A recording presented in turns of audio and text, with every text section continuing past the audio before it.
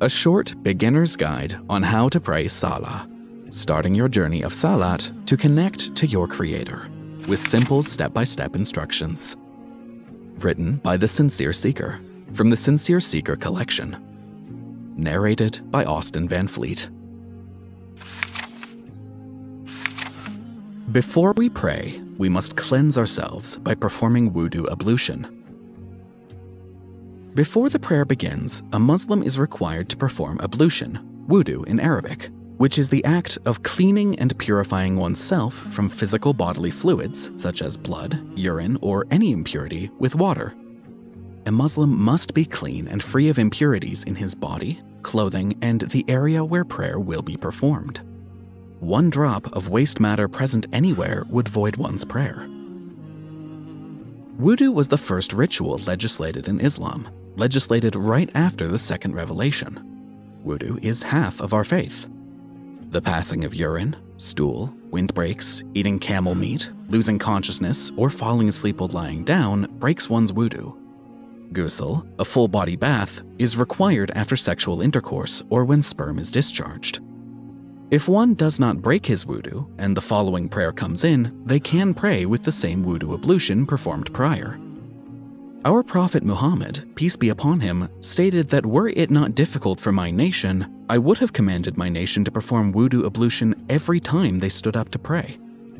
This is to show us the importance of and encourage us to perform a lot of wudu in our lives.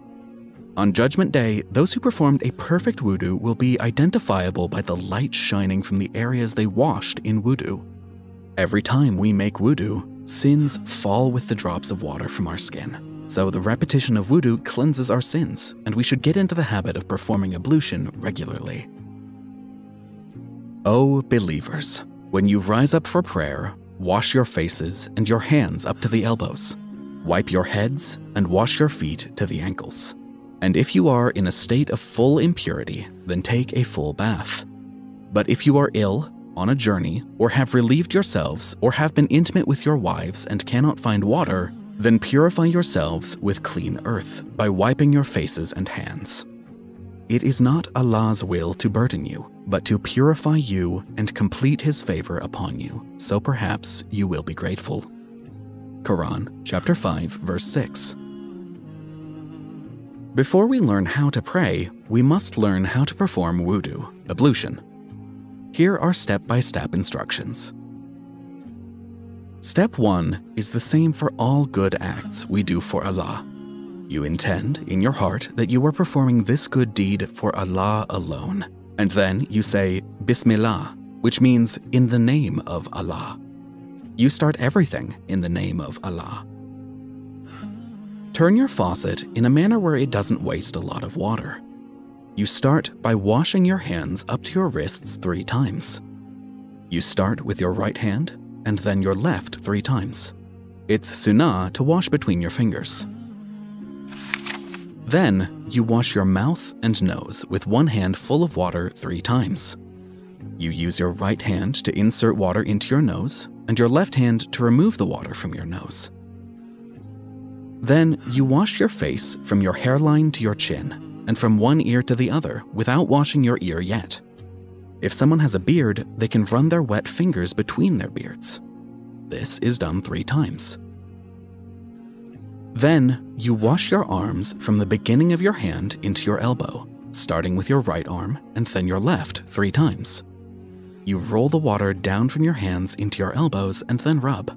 Then you do the same for your left arm 3 times. Let the water flow down your hands, as sins will fall with the water. After that comes the wiping of your head with your wet hands, from the top of your hairline to the bottom of your hairline, back and forth only once. Then wash your ears by inserting your damp finger into your ears, cleaning the inside and outside of your ears once. Then comes the washing of your feet, starting with your right foot, from your toes to your ankles 3 times. Remember to wash between your toes and the bottom of your heels too. Then wash your left foot 3 times. When complete, it's a sunnah to say, أشهد أن لا إله إلا الله وحده لا شريك له وأشهد أن محمدًا عبده ورسوله. I bear witness that there is no deity worthy of worship except Allah alone, who has no partner, and I bear witness that Muhammad is his servant and messenger.